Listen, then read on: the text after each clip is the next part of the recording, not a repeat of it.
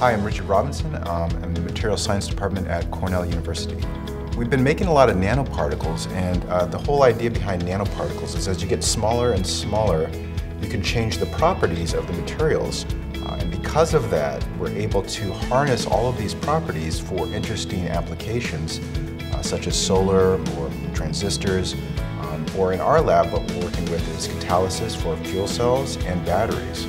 And so we had to go against what everybody else had been doing and come up with a way to put these nanoparticles on the surface and still make them electrically conductive and still make them stick very strongly. People have been doing something for a while for a reason.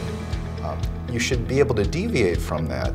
So in my lab, I've only been here 5 years, and we've had 32 or 33 undergraduate researchers. Undergraduates bring to our laboratory a lot of new ideas, a lot of creative energy.